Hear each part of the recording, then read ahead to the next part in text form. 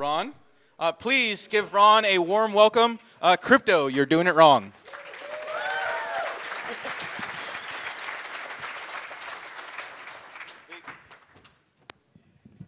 For guys that are standing on the outside, there are a whole bunch of chairs up front. Come over here and sit down and make some friends. You don't have to stand for the whole talk. You can come sit down. Most of the people at Shmoocon shower. This is not like Vegas. All right, I guess the rest of you want to stand the rest for the next hour. Anyway, come sit down. Make a friend. All right. With that, I'm actually going to hand it over to Ron, so good luck. All right, thanks everyone. So, before this talk, I was at the bar at the hotel. Apparently, next door, there's a conference about pornography and voyeurism and stuff. So thank you so much for coming. Like, seriously. I thought of skipping. Like, microphone. Is it on? Closer to my mouth? Move it closer to your face. I hear that a lot. All right. So, let's get going. So my name obviously is Ron Bose. On Twitter, I'm YagoX86. I have a blog, Skull Security. I work for Leviathan. We founded Skull Space, Winnipeg's first and only hackerspace. Apparently they're watching on the live stream right now, and they're taunting me from IRC, which I can't see, thankfully. And when I'm not doing computer stuff, I'm into rock climbing. Yes. I live on the prairies, so it's interesting. All right, so my agenda for today, I'm going to start by talking about the history of crypto attacks a little bit. I'm going to do some examples. I had a really ambitious talk planned out. It was about 3 hours long, so I cut out a bunch of stuff. I'm posting some slides to GitHub after. It's going to have a lot more slides than I actually present. It's going to have, I think, 2 more vulnerabilities and 1 more tool that I don't even talk about today. So make sure you check my slides after. There'll be a lot more. So I have three major types of attacks I'm going to talk about, and each of them I have a demo, and the demo is going to be live coded on stage. I arm my friend with a smooth ball. If I script a demo, he's throwing it at me. So they're going to be right the first time, I promise. Then I'm going to talk about some solutions, because when I don't talk about solutions, people get mad. So why am I doing this? This actually originated with a Capture the Flag contest I did a few months ago. It was Stripe CTF. There was a level in it where you had to implement a padding oracle attack, or sorry, not padding oracle, a hash extension attack, and it was tough. Like, I've spent like 6 hours till 8 o'clock in the morning working on this before I finally got it, and I decided to write a tool for it. And after writing that tool, I wanted to write more tools for some other attacks, like padding oracles and stuff like that, just for my personal interest to learn how they work. And then suddenly I had a bunch of tools and a bunch of cool, not new research, but stuff that people have done before, but that hasn't been presented really well that I could find. So I thought I'd do a talk about it, and here I am. So, history of crypto. So this is going to be a very brief history. It's not going to be very accurate, I promise. So it all started in 75 BC or so with Caesar.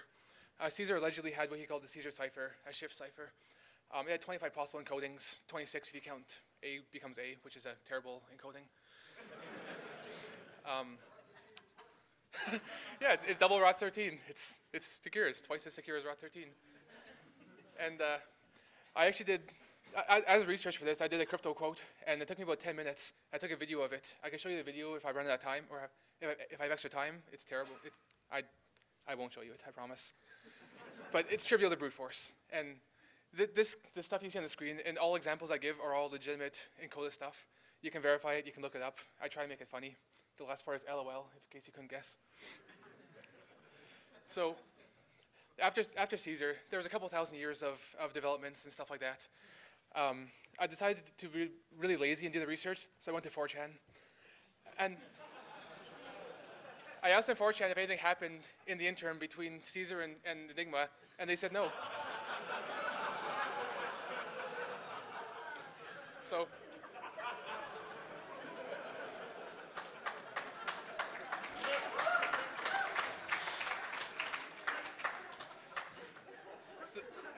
as you can imagine, it was quite a time saver. All right, so Enigma. I promised my friend I'd put Hitler in the talk somewhere, so here he is. He's been Godwind, whatever. All right, so the Enigma machine was the first real crypto that I know of that was actually more difficult to break than just like making guesses until it worked. Um, to break Enigma, it actually relied on things called cribs. And if you guys want to learn a lot more about this, Wikipedia was great. I spent a whole day when I was supposed to be working reading Wikipedia. I also, the Cryptonomicon is an amazing book. They talk about this in great detail. Neil Stevenson, I highly recommend that book if you haven't read it. But anyway, the idea behind Enigma is that they had to break it at the time. They had to know certain keywords that were in messages. And if they could break a message for the day, any single message for a given day, they can break all the messages because of key reuse. So that was really cool. But how do you break one message? Well, they had to figure out some content that was in the message. And they had a lot of ways of doing this. I'll talk about three, and then I'm going to move on to actual modern attacks. So one way, the Germans actually had a whole bunch of spies in the UK, and the UK knew about them because Enigma was broken. And at points during the war, MI5, the British intelligence, could say, we're 100% certain there are no unknown spies in the UK. Every spy is either arrested, deported, or working for us. And it was true, there was no German spies in the UK for long periods of the war. So the spies that were on the British side, the turncoats or whatever, they would send messages that had special keywords in it, and those messages would get repeated over the secure Enigma network. And those keywords could be found by the cryptanalysts, whatever, the smart people. And they would use those to decode the messages, and that would let them decode all the messages for the day. In the Cryptonomicon, they talk about this. They would plant mines at certain locations, and they knew how the Germans would encode the locations as coordinates and send them on Enigma. So they would find these coded strings, and then use those to decrypt that message, and therefore all the messages. Like, it's really cool. And a lot of this comes down to operator error, like the fact that the Germans should have known better than to like leave code books lying around in some cases, or to start every message with a current date, or things like that. But they didn't, and that let them be broken. So that's kind of where I'm going with this. So more modern, but it's not very modern. All right, so DES. So in the 1970s, we got DES, a symmetric key cipher.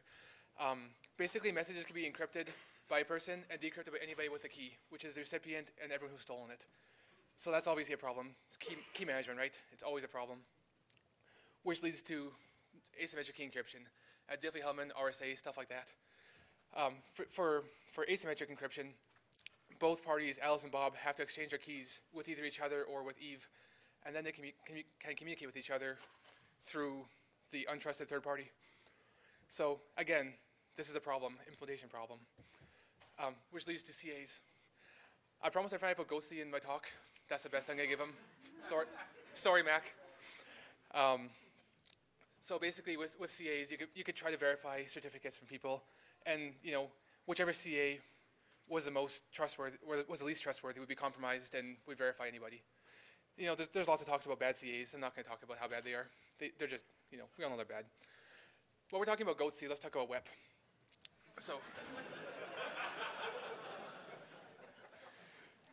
So WEP uses RC4, it can be used securely still. It's very difficult to, but used with a 24-bit IV. And we're going to talk about IVs and how important they are later. But for the purpose of this, a 24-bit IV is totally worthless. You get a collision every 5,000 packets or so, which is, as soon as you have two packets of the same IV, you have a problem. So, RC4, an okay-ish cipher. How it was used, not so good. GitHub. So this is a story from a couple weeks ago that was actually pretty interesting. It kind of goes well with my talk because GitHub and other... GitHub is giving people, GitHub and SVN and stuff, they give people a great place to accidentally post keys and accidentally post passwords. And that happens a lot. Like, who here hasn't posted a password to GitHub by accident at one time or another? I know I have. So, what's the point of all this? Well, the point is that encryption is rarely broken directly anymore. Most of the algorithms we have, even things like SHA-1 and MD5, they're bad algorithms. They have a lot of attacks. But it's rare that you actually break something through directly attacking the algorithm. It's broken by bad implementations by developers, bad operations by end users, just stupidity like CAs, various side channel attacks, timing attacks. The Lucky 13 or whatever it is, vulnerability from last week, I think, was a timing side channel attack against against SSL and TLS. Like, we're not breaking the algorithms directly. We're breaking them through side channels, and that's kind of the point of this whole intro section, and the point of the next three examples I'm going to give. We're not going to break anything directly. We're going to break them by how they're implemented and how they're used incorrectly. So important concepts. So these are going to be very oversimplified because this is Shmoocon, and you all know what encryption means. So I don't need to go over this in detail. So encryption is the art of obscuring data with a secret key such that only the intended recipient and anybody else who's stolen his key can actually read it. That's encryption, right? Whoops. Block ciphers. We're going to talk about block cipher, attacking against block ciphers. Actually, two attacks against block ciphers. Basically, the idea is that you divide the plain text into blocks, you encrypt each block, and there you go. We'll talk about much more detail of that when we talk about padding oracles. There's different modes of operation. So ECB is electronic codebook. This is the simplest possible implementation of a block cipher. So you take a chunk of plain text, 8 bytes, 16 bytes, whatever. You encrypt it with a key, you get ciphertext. You take the next 16 bytes, you encrypt it, you get ciphertext. Any two blocks are the same, get encrypted the same. Any two blocks are different or encrypted different. That's why you see in the corner here the picture of Tux. This is on Wikipedia. This is all over the place. A very common image about why ECB is bad. In the original image, the background is one color, the skin is black, the stomach is white, etc. Every single 8 bytes that are black get encrypted the same other color. Every single one that's white gets encrypted to a different, but also the same as every other white color. So you wind up seeing these patterns, and you can see the overall shape. And that's why ECB is bad. And, I don't need to tell you this, but I did anyway. CBC. CBC is where it gets more interesting because every block gets encrypted differently no matter what. And there are some attacks, like padding oracles, that are specifically against CBC. And that's the attack that I talk about for this talk. And we'll talk about this in detail when I get there, so I'm not going to spoil the surprise. So IVs. The IV, or the initialization vector, is the input into a hash function. It's designed so that if you have the same data and the same key, you don't get the same ciphertext. If you do get the same ciphertext, it means you're giving the attacker some information. It means that you can see when two things are encrypted the same way. And we'll see very shortly why that's a problem. All right, hashing. We all know what hashing is. Taking lots of data, reducing it to a little bit of data. Easy. Anyway, let's get on with the good part, the attacks. All right, so the first attack is key reuse in block ciphers. There's about 10 or 15 skip slides here that I put a lot of work into about key reuse in stream ciphers. Please download my slides later and read it. It's actually really, I put a lot of work into it, but it was the least interesting of the attacks, so it got cut. So, key reuse. So, using the same key in IV to encrypt two messages is a fail. It can affect every single crypto algorithm, basically, because it's just the nature of how, it's just how data works. And we'll see why as I do this example. So this attack I'm going to show specifically works when a block or a stream cipher is used, although there's better ways to attack stream ciphers with key reuse. And the attacker needs to control at least a certain number of bytes, the block size in bytes. So we're going to use DES as an example. DES has a block size of 8 bytes. So the attacker needs to control 8 bytes at the beginning of the string. I should mention too the concept of an oracle, a crypto oracle. So in crypto terms, an oracle is some program or service or whatever that will perform a cryptographic operation on behalf of an attacker and give him some well-defined response. In this case, the oracle will encrypt data for the attacker with his own prefix and respond with the encrypted data. Anything after the prefix can be decrypted, and we'll see why. So here's our oracle. This is written in Ruby very quickly, very simply, as simply as I could. Basically, it's a function that performs a crypto operation. It creates a DES cipher. I'm only using DES here because it's easy to demonstrate and has short block sizes. This will work against everything. It'll work against AES in every mode. It'll work against stream, block ciphers, whatever. We're going to set the key to my DES key and return the encrypted version of the prefix that the attacker specifies, concatenated with, this is some test data. This is some test data is unknown to the attacker for this example. So if we call this function with 16 letter A's, this is more to demonstrate how ECB works than to actually show the attack. If we encrypt the 16 A's, we see we have the plaintext 1 is all A's, plaintext 2 is all A's. The ciphertext 1 and 2 are also the same value, 7134 E1, etc. Because we have two blocks that are the same, they encrypt the same value. That's ECB. That's what we're talking about. Now, if we encrypt 7 A's, what happens? So the attacker knows that the string is 7 A's and then one unknown character. We as the people watching this talk know that the unknown character is T. So the service will encrypt 7 A's and the letter T, and the value will be EA, CA, etc. C1 there. The rest of the string doesn't matter for this.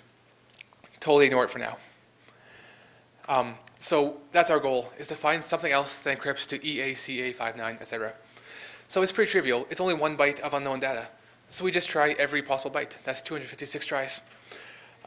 We try 7 A's then A, 7 A's then B, 7 A's then C, etc., etc. Eventually we get to 7 A's then T, shown towards the bottom there. When we get 7 A's and a T, we get the same ciphertext, the same block, which means that we know now the first block was 7 A's and a T, and therefore we just decrypted the first byte. Then we encrypt 6 A's. 6 A's are encrypted, and then we know there's a T there. Next character, we don't know. As the people watching this, we know it's an H. The attacker doesn't know it. So now his goal is to find whatever encrypts to CB, 7A, 74, so on. So he does that by guessing, again, 7A's TA, 7A's TB, 7A's TC. Eventually he gets to 7A's TH. When he does, he gets the ciphertext in green at the bottom there. CB, 7A, 74, etc. That's the same thing we're looking for. So as an attacker, we now know that we have 6 A's and then TH. So we just decrypted 2 bytes. And I'm not going to go through every byte. I wrote a blog once where I did like an entire string of decryption by hand, and it's terrible. So I'll stop here. The point is we can do this over and over again until we eventually get the final result. So what's going on here? To explain it in a simple way, we are forcing the first unknown byte to always be in a block boundary. So we're forcing the first unknown byte to always be encrypted alone, which means we have a bunch of known bytes and an unknown byte. Guessing 1 byte, that's easy. That's brute forcing a single byte is trivial. It takes seconds, milliseconds. And yeah, we can do that and guess the whole string. So I wrote a tool to do this. It's called Prefixer. Basically, it implements this attack in a generic way. And I'll do a demo. I'll show you. So let's do it. So before I do the demo, I will show you the server I wrote. This server is actually quite simple. I wrote it in Ruby. It's poorly written. I don't write Ruby servers usually, but it works. So for the key reuse attack, you basically can specify prefix, and it encrypts the prefix with whatever cipher you choose, DES, AES, or whatever, and it'll encrypt unknown data. So we can just play around and put like AA, 4141 is AA. Choose DES ECB, just again, because it's easier. You encrypt it, and the results of DES ECB, and encrypting 4141, the 2 bars means concatenation in crypto. So concatenate with text 1. So text 1 starts with S, skull spaces, blah, blah, blah. So that's a text we're going to try to brute force by using this technique. So we can see this works, and it's fairly straightforward. Now all we need to know for this is what the URL looks like to actually encrypt data. And that's what this is here. So I'm going to copy that and then give you a quick walkthrough of Prefixer. So Prefixer is sort of written in the modular way. The prefixer.rb itself, it's obviously a Ruby program. This is not the right folder. So the prefixer itself is a really simple Ruby script, but you don't need to actually use it. You basically write a module, and the module implements a way to send encrypted data to a server and get the result back. So I'm going to take demo.rb, which is a very simple demo I wrote, and call it Shmoocon.rb. Live demos, gotta love them. Shmoocon.rb. It's a lot easier to type when there's not 1,000 people watching. All right, so we look at our demo. It's pretty straightforward. It includes HTTP party, which is an HTTP client. Yay! And all right, and then I'm glad someone likes it. And it includes prefixer. So we're going to read in the module to Shmoocon. If I can type Shmoocon. Nope, I can't type. and call it Shmoocon here too. Shmoocon. So in initialize, we don't need to do anything. All we need to do is know how to actually encrypt the data, which is this, encrypt with prefix. So we're going to replace this test string here with what I just copied and change move data to over here. So now it's going to request localhost /key reuse question mark blah blah blah. This is syntax in Ruby for making a hex string. Originally I was doing this without making a hex string, and that just made everything not work. So now we need to extract the encrypted data from the page. So when you prepend 4141 to this and you hit submit, the encrypted data, thanks to the guy who wrote this, is actually between two sets of 3 square brackets. So that makes it really easy to extract. In theory, this is going to be a lot harder in real life, but this is Shmoocon, right? So let's do it. So we're going to take result.gsub. We're going to replace everything before the 3 square brackets with nothing. Then we're going to do the same thing. Oh my god, I can't. How do I vim? Do the same thing for the closing brackets, dot star, and then return it. So in theory, this should strip out everything except for that string. There's better ways of doing this. There's much better ways of doing this, but who cares? Another thing you can do is specify a character set. So this is the characters I'll guess in this order.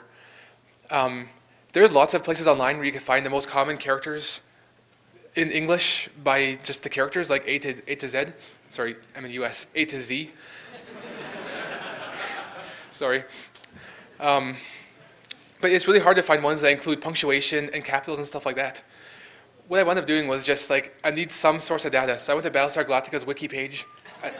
I downloaded the whole database, and this is the ordering from that database. That's the best I could think of. All right. So that now down here, and this is optional. We don't even actually need this. There's built-in lists. So now we create the new module. We call the module Shmoocon. So let's do that. CW Shmoocon.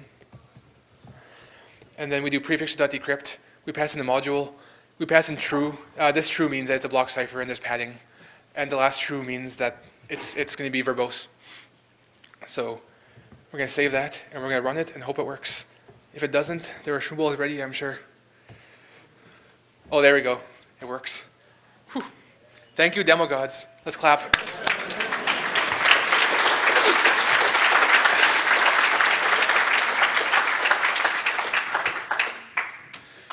All right. So that's demo 1. 1 down, 2 to go. That is not the right window. All right, so how do you prevent this? My one token sign on how to prevent these attacks. Use different and random IVs whenever you encrypt data. Simple as that. If possible, change keys. That's not always or usually possible.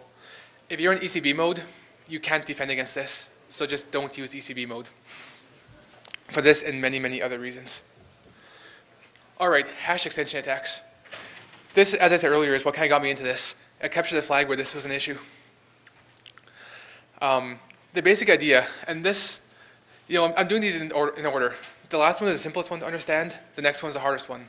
This hash extension is actually pretty easy. For those who don't know, hashes can pick up where they left off, and that's all there really is to it. We'll see what that means as we go. The setup. So this isn't so much an oracle like the previous one was, but this one has a very specific coding problem, and that's that an assumption is made by the developer that if you concatenate secret with some data and don't tell someone's secret, then they can't change the data. And that, it turns out, is not true. If the attacker doesn't know the secret, he can still add data to the data without actually knowing the secret and get a new and valid hash. We'll see why that is. So before we do that, let's look at how hashing actually works. So here's an example hash. This is the first paragraph from Call of Cthulhu because it made some really cool text. And it's actually fairly appropriate if you read the whole thing, but please don't listen to me instead. It's pretty small anyway, so maybe you can't. The point is, when you hash something, the first thing that happens is it's broken into blocks. The block size of hashes is actually a lot longer than the block size of ciphers. We were talking about ciphers earlier, which is 8 or 16 bytes. Hashes start at 64 bytes, 128 bytes, or more. So bytes, the block size is fairly large. So it's first broken into blocks, where every second, each, blocks work. Then padding is added. So the very last block is padded.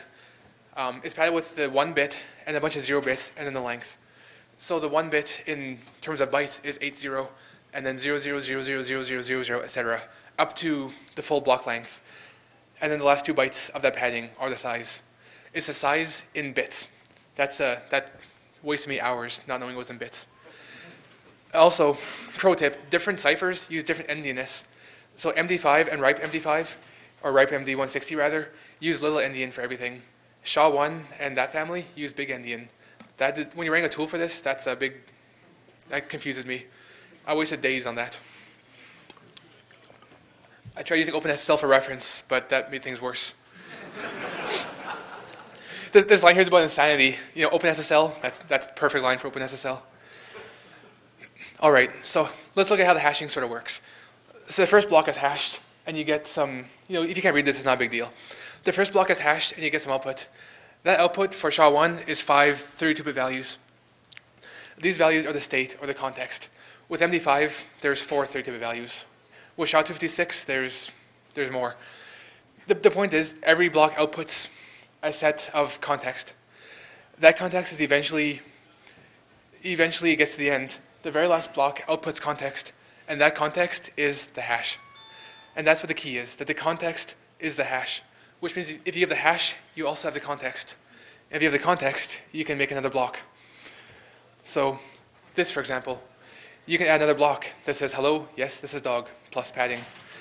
And by only knowing the output of the original hash function, which was ed88 whatever, and by knowing the text we want to add, we can calculate the hash of the original potentially unknown text, concatenate with the padding, concatenate with our text. So that's pretty cool. That's an attack that people don't realize can happen. And when I first figured out this attack, I didn't really understand it. Like, me and 2 friends, Mac, who's mentioned on the slide, and Alex, who's right over there, we're sitting in a room together, and they're saying, like, hey, you can just add padding. You can just add to the text. And I'm like, you guys are crazy. It turns out I was crazy. So it's pretty cool. So let's take a look at a real-world example. There's a site called Flickr you may have heard of. It's pretty popular. Yahoo owns it now. And they had a vulnerability many, many years ago in their API. The way their API worked was the client and the server would share a secret. The secret was some long hex value or something. When you want to send a command, for example, like add a picture or delete your account or whatever, it would concatenate that shared secret to the front of your commands and take a SHA-1 of it. And then that SHA-1 is prepended to the commands. When the server received this, it would calculate the SHA-1 with its copy of the shared secret and with the commands that you sent. If it matched, it assumed that you were legit and let you access. So that was a real vulnerability. Now, to simplify things, let's look at a fake server. So I put commands, for example, can be like set first name equals Ron, set last name equals Bose, delete my account equals 1. Just simple commands like that. So how would this actually look in real life? So message would be the SHA-1 of secret key. I'm literally using the word secret key for the secret key. It's like using password. No one would ever guess it. That first person who used password for his password was brilliant. I'm just going to say that now. So he calculates the hash. The hash happens to be 5E8A88, blah, blah, blah. He concatenates that with his message, and then he sends that. Now he sends that to Flickr, and Eve captures this. And then what can Eve do with it? Well, Eve now has a message and the hash. Now remember that this hash is the SHA-1 of secret key concatenated with the command. Now Eve doesn't know secret key, but Eve does know the command. So Eve knows that the command was calculated by taking the MD5 of set first name equals Ron, and then the 1 bit and 0 bits, so 800000, and the length. Now the length is a tougher one because without knowing the secret key's length, Eve wouldn't know what the length would be. But it's brute forcing, right? How long can the key be? So Eve knows that would output that value. Now because Eve knows what the state is at the end of this, Eve can then generate her own state, which is, for example, ampersand delete my account equals 1. So Eve starts with a state of the 5A whatever, and then adds delete my count equals 1 to it, and it ends up with the new state. Let's see how that can be done. So I actually wrote this code. It took me way too long to write this. But basically, you initialize SHA-1. You then take the context and set the 5 values in the context to the 5 output values. And this is really dark, I apologize, but it's okay. You set the 5 context values to the 5 values that Eve knows that she saw from the packet capture. And then she calls SHA-1 final, or rather SHA-1 update with her new data and a SHA-1 final. She compiles that, she runs it, and it gives her B8, 41, etc. So she then sends B8, 41, etc., which is her new hash. And then she sends set first name equals Ron, the original message. Then she sends 80000000, whatever, the padding. And then she sends and delete my count equals 1, the new data. The server receives this, and this text at the bottom here is calculating the digest. The digest of secret key, set first name equals Ron, blah, blah, blah, blah, is the same thing, B841, because it's the same thing calculated a different way, which is really cool that you can do that. Now, this is really hard to do by hand. Like I said, it took me about 6 hours the first time, because you're dealing with endianness, you're dealing with bits, you have to get the padding just right. It turns out I can't count, I can't add, I can't do anything. It's really hard. So, of course, I wrote a tool for it. Now, this tool is written in C, which let me use the OpenSSL library really easily. And I supported all the hashes I could find. MD4, MD5, RIPE MD160, SHA, SHA-1, SHA-256, blah, blah, blah, Whirlpool. I do not support SHA-224 or SHA-384. The reason for that is those are actually truncated. So SHA-224 is actually SHA-256, missing some context. SHA-384 is actually SHA-512, missing even more context. So those are actually slightly more secure than their counterparts because they're missing context. SHA-3 is by design, should not be vulnerable to this. I have never checked this. I am not an actual cryptographer, despite what I'm here talking about. I apologize if I led you astray. The most complicated thing I do is exclusive OR, but it turns out that's enough. So SHA-3 is designed to not be vulnerable to this. Now, I'm not going to talk about this slide because I'm just going to do it for you. Let's look at cats. Thank you. All right. I like cats. All right.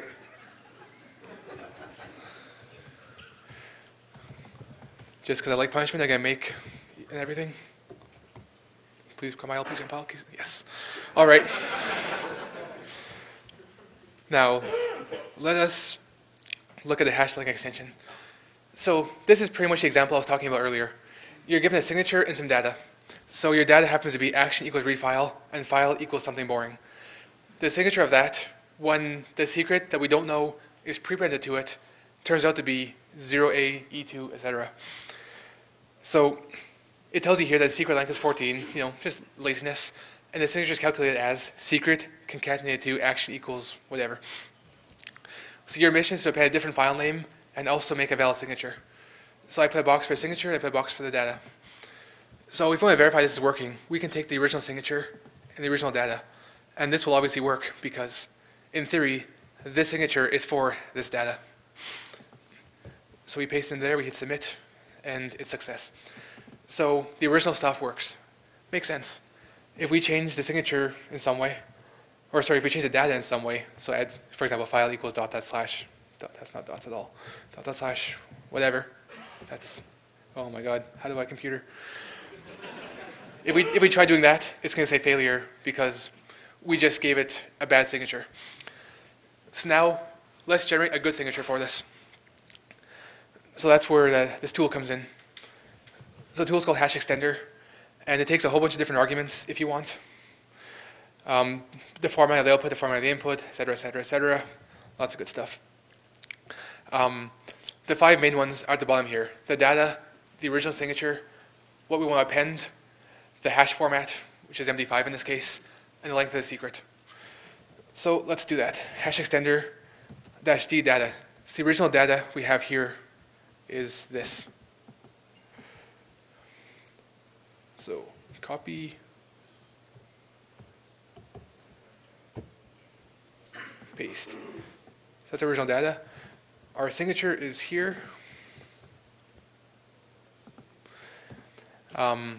what we want append, let's append file equals dot dot slash etc slash password. The format of the hash, I'm actually leave this out to show you something, and the length is secret. The length is 14. The last thing I need to do, this will output the data, I think, as raw or as hex, which is not what we need for this. We actually need output data format. Make sure I get this right. Out data format equals C string. And we hit enter, and this gives us two different hashes. It says you have a 128-bit check signature, which means it's MD4 or MD5. It's not MD4, we know that, so we just ignore that. It's MD5. So MD5 gives us a new signature and a new string.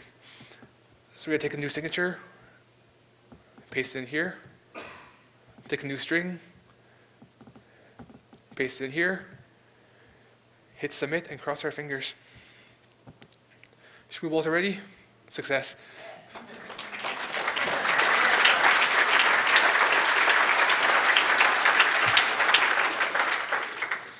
So this is a really common vulnerability to see in, for example, APIs, which assume that because you have a shared secret, that it's secure. All right. Kittens. Okay. All right, so a quick summary. If an attacker has access to the hash in the form of secret plus known data, he can trivially calculate secret plus known data plus padding plus anything. So that's pretty cool. Defense, HMAC, next topic. I'll talk about HMAC after the next section. Padding oracles. So of the three things I'm talking about, this is by far the most complicated. So hash extension attacks are pretty easy. Key reuse are very easy. Padding oracles, pretty tough. And this was kind of the reason I wanted to do this talk, is because I really want to talk about padding oracles and show everyone how they work. And hopefully, I read lots of academic papers which make them really complicated. I'm really hoping to make them simple. All right, so let's do it. First of all, an overview. As I said, this padding oracle, nothing to do with the Oracle database. This is not an attack against an algorithm, an encryption algorithm. This is not against DES, it's not against AES, it's against cipher block chaining, CBC. It was originally invented, as far as I know, by Serge, you know my research skills, so who knows. But as far as I know, it was invented by Serge Vaudenet in the early 2000s, and it was called a Vaudenet attack. Another name for it, same thing. It occurs when an attacker has encrypted data. He has an encrypted string that he doesn't know the value of, and he wants to decrypt it. The data can be sent to a server. The server will decrypt the data on his behalf and tell him if it was successful or if it failed. It doesn't tell him the data, it just tells him if it was successful. So that is it. So padding. Padding oracles involve padding. Who knew? So we talked about padding in the context of hashes earlier. Hashes are padded, as I said, by 800000. Ciphers are not. Ciphers are padded differently. Ciphers are padded with a technique defined in PKCS7, Public Key Crypto Standard 7, where it says that the value of padding is equal to the number of bytes of padding. So for example, assume block size of 8, which is DES. The word hello, if you encrypted it, would have 3 bytes of padding, so it becomes 333. Hello world requires 5 bytes, so it's 55555. The word password is exactly 1 block length. And if it's exactly a block length, or ends on block boundary, then you have a full block of padding. The reason for that is pretty simple.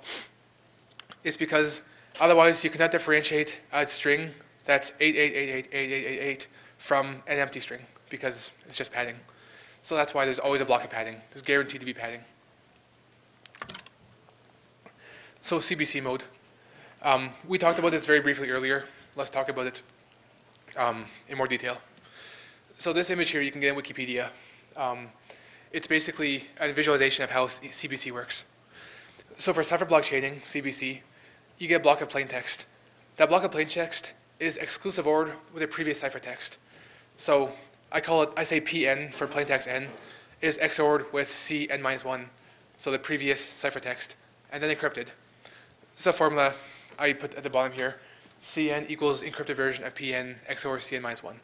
Pretty simple. I'm just trying to notate things so we can talk about it better later. Decryption is the opposite. With decryption, you first decrypt the block of ciphertext, then you XOR it with CN-1 again, which undoes the XOR from earlier, and then that's your plain text. Simple. So we have 2 formulas. ciphertext equals that, plaintext equals that. If we put them together, we can we can decrypt encrypted data. So reading formulas in front of a crowd is really annoying to everybody. So I'll just read briefly. So the 3 lines at the bottom, you're decrypting the encrypted version of all that. The D and the E cancel out because if you decrypt encrypted data, you just get the data, right? So it decrypts the block just like ECB would, and then it XORs a block with Cn-1 and XORs that with Cn-1. Now, the idea of XOR, for those who don't know, is that A XOR A equals 0. So Cn-1 XOR Cn-1 cancels out, and therefore Pn equals Pn. Plaintext equals plaintext. Proven. So, thanks for coming. A equals A. Right home. All right. So how does this work? So first, when you encrypt stuff, the person encrypting data adds padding. They encrypt each block individually, and then they send the block to the recipient. The recipient receives the block, decrypts each block, and then verifies the padding. Now, it's that verification step where you can go wrong. If the padding verifies properly, then the server accepts it. If it doesn't verify, the server rejects it. The problem is the server has to reject it silently, and that's the key here. If they don't do it silently, it's a vulnerability. So let's take an example, hello world. So P, the plaintext, equals hello world. P1 equals hello WO. P2 equals RLD. This is 8-byte blocks. 8-byte blocks. Then the padding's added. So P2 has 55555 added to the end of the text. And then each block is encrypted. The first block is encrypted to C1 by mixing with the IV. We're not going to talk about IVs for this attack at all because they just don't matter in this case. I have a blog on skullsecurity.org if you want to know more about this, IVs and everything else. So it encrypts it with the IV. It becomes 8A, EC, etc. That value is fed into the encryption of P2 and XORed with it, and that is encrypted to C2, which is 287C, blah, blah, blah. Those are put together, and that's the encrypted data. So hello world encrypts to that 16-byte sequence right there. The key I use for this is probably my des key or something. You can easily figure it out. Like I said, all these are real legitimate encryptions. All right, so now the attacker captures this string or has access to this string. What can he do with it? Well, he knows, or in theory he knows, or can figure out that this is a block cipher, block size is 8, and it's CBC mode. If he knows that, he can then take C1 and C2 individually like that and break each one independently.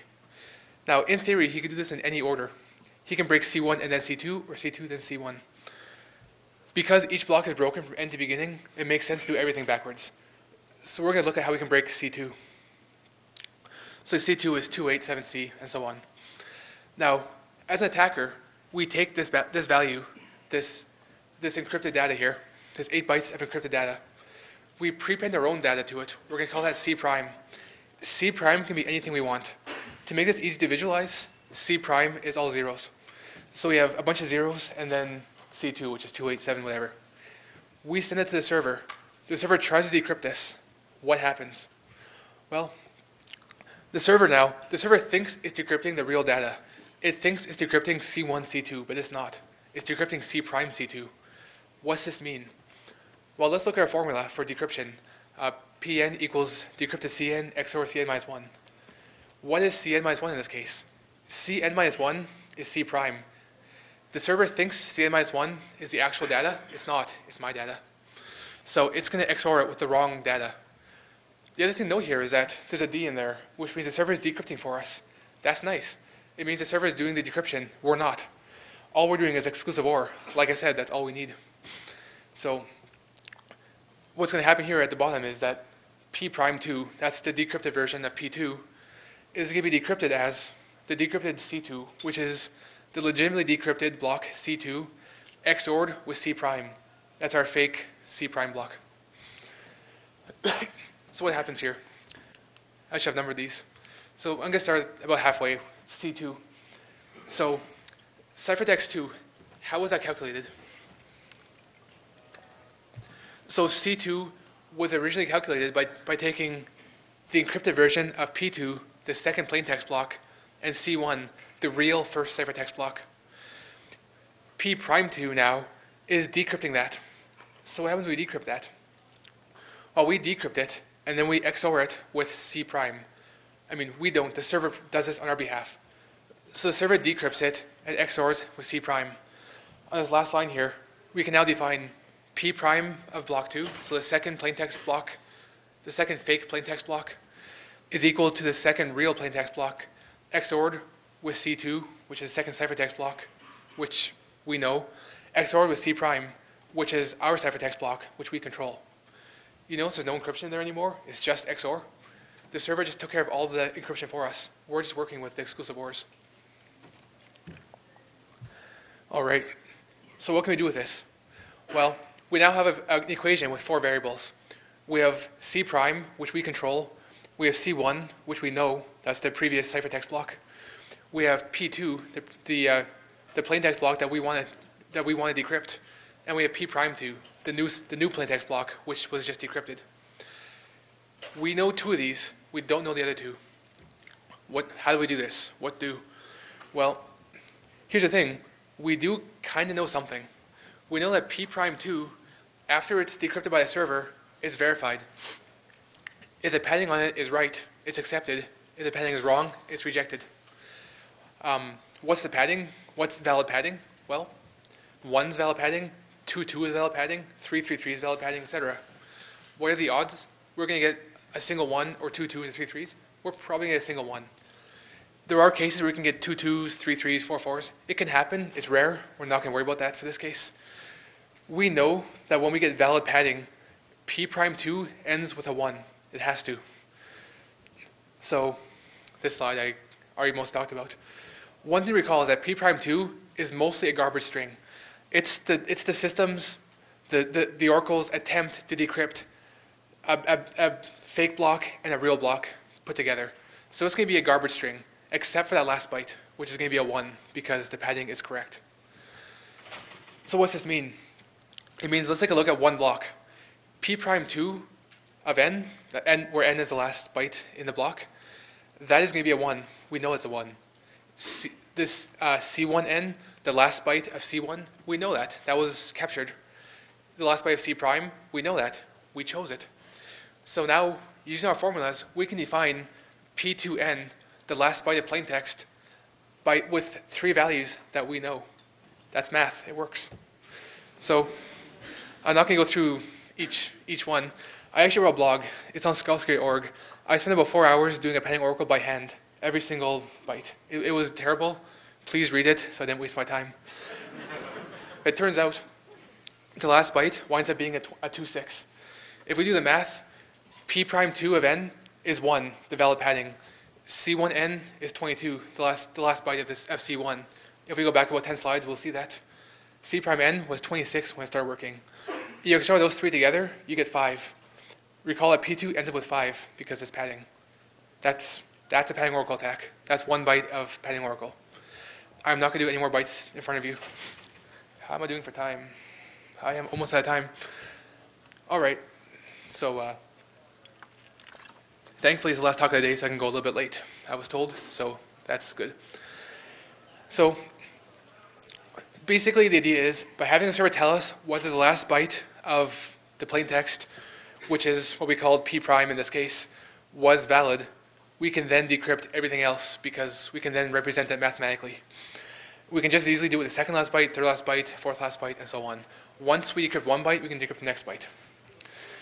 So again, I wrote a tool for this. This tool is called Poracle. All these are on my GitHub too, by the way. I'll give you a link a little bit later. So this one's a little bit more complicated. So here's the text. 48A3 happens to be what this encrypted to. You hit submit, and it decrypts it successfully. You change a byte at the end. You change a byte at the end, change 7 to 8. You encrypt it, it fails. Or decrypt it, rather. It fails because now the padding's wrong. For this example, I use AES 256 because it's pretty secure in most ways, but not when we do it like this. So there you go. The tool for this is actually almost identical to the tool for Prefixer. You basically write a module that basically tells it how to access the different fields. So I'm going to start by this page. So on this page, just like the last one, I put a string here, which has 3 square brackets and then the encrypted string. So we're going to extract that. So cd // Poracle. Copy demo to Shmoocon. Edit Shmoocon. So just like before, it includes htparty, which apparently is really cool, and Poracle. So we're going to call it class Shmoocon. We have access now to the IV, to data, and to block size. So it actually exports a few variables. We're going to rename it to Shmoocon. So in the initialize function, we need to set the data variable to the encrypted string. So that's pretty simple. I copied it already. I'm going to paste it. And then we need to parse data, which just like before is just simple as a few gsubs. gsub /*/ bracket. Can't forget the M. Do the same thing with closing brackets. And the rest should all work. The pack converts it from hex to binary. We're going to use a nil IV for this because I don't really bother with that. Our block size is 16, which is right for AES. Then we need to implement the attempt decrypt function. The attempt decrypt obviously attempts to decrypt the data and returns a Boolean, true or false. So for that, we're going to hit submit. We're going to take this URL here, try to at least, and then replace that. And we paste. All right, so result equals that. When we fail, we get the text failure. Character set, just like before, Battlestar Galactica. Create a new module, Shmoocon, and then put the decrypted version. So Poracle.decrypt, the module, the data we're decrypting, the IV, which is nil in this case, and true means verbose in this case. We save that, we run it, and once again, there you go. Decrypts from the end to the beginning, which is why it looks a little weird. All right, so no shmoo balls get thrown at me for this one. Excellent.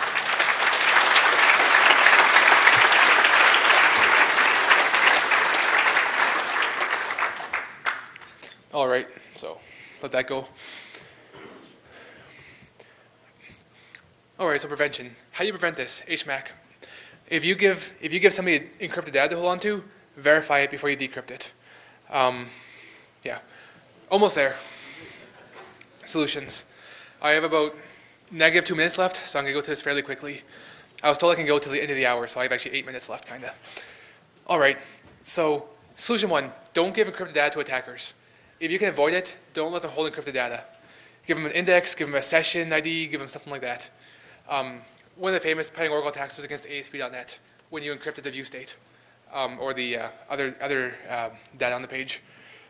If you can, why are you putting stuff in encrypted hidden fields when you have a session? Like, why? Yeah, if you let attackers hold encrypted data, you're going to have a bad time. Solution 2, when you give them encrypted data, which is bound to happen eventually, validate it. Moxie Marlinspike, as far as I know, coined the cryptographic doom principle, which says if you do any cryptographic operations before verifying a signature, before verifying the encrypted data, bad stuff will happen. So always use an HMAC. And make sure you actually use an HMAC and not like secret concatenate with data. We know why we don't do that. So alternatively, there's a mode for ciphers called EAX mode, which is actually authenticated encryption, which is what we need. Since I wrote this, there's a competition out called CSER, a competition for authenticated encryption, security, applicability, and robustness, which is apparently a competition for the next generation of validated hashes. So keep an eye on that. That can come in very handy soon. And of course, this guy. If you perform cryptographic operations before verifying the hash, you're going to have a bad time. And solution 3, the last solution, never encrypt data with the same key and same IV. Even if you validate data with a proper HMAC, with proper everything, use a good algorithm, blah, blah, blah, if you encrypt the same key and same IV, it's going to fail. And of course, if you encrypt 2 things with the same key and same IV, I'm going to punch you in the throat. Like, seriously. Don't do that. And that is all. So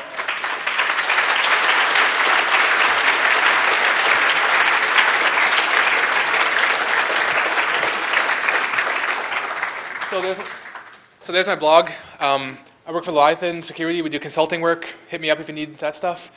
I'm releasing 4 tools here. The last one, Unzypher, I didn't talk about at all. It's for compression attacks. I didn't have time, so check those out. This talk will be on my GitHub. Like I said, lots more stuff. And I have one of these to give away for a good question. If anybody has a question, please ask. At the back. How did I not fail all 3 demos? I made some very specific sacrifices that I can't talk about till I'm back in my own country.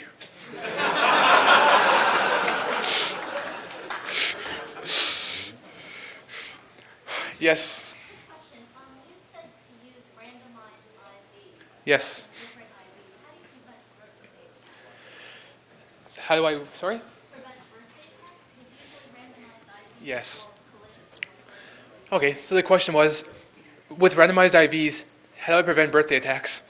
The key to that is using long IVs, long random IVs. So WEP used 24-bit IVs. 24-bit has 1.6 million or 60 million different values, which collides every 5,000 guesses or so. That's bad. If you use a 32-bit, 64-bit, 256-bit IV, you're not going to get collisions because of birthday paradox in this lifetime. It's just not going to happen. So just use good IVs, use long IVs. Yes? In padding Oracle, we were using plain text data, for example. But if you have a binary data which is exactly the same what your pad is doing, let's say like then padding Oracle attack work or not? Okay, the question was, all my examples use plain text data. Will the same thing work with binary data, where the data is indistinguishable from hashing, or from the padding rather? And the answer is yes, it'll work just fine. It turns out the padding is predictable because the padding is always at the end and always has a value of 1 or 2, 2 or 3, 3, 3, which means we can easily distinguish it from real data. So yes, it'll still work, and it'll work fine. Yeah. All right, I guess that's it. So thanks everybody, and yeah.